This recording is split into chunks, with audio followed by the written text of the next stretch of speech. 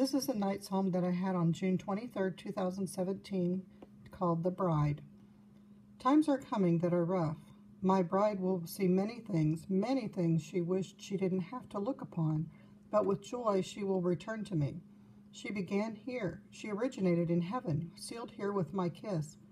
Her history has always been known from the beginning, and now it is known here at the end as well. Where two or more are gathered in my name, there I am among them.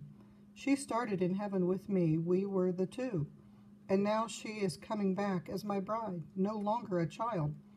Many things have been learned in your world by my bride, but chief among them is that I am her husband. She understands now who I am and who she will become, part of a royal couple. Do you know the depth of feeling I have for her? She is my responsibility, so believe me when I say that no harm will come to her. Trust in me and know my love is everlasting, same as the beginning as it is here at the end. When I arrive, it will be time to come home. I will meet with her in the clouds and whisk her away. Nevermore will she be sad, as she will forget all things of sorrow. The morrow is nigh for this to happen. Events come ever quicker now, as labor pains.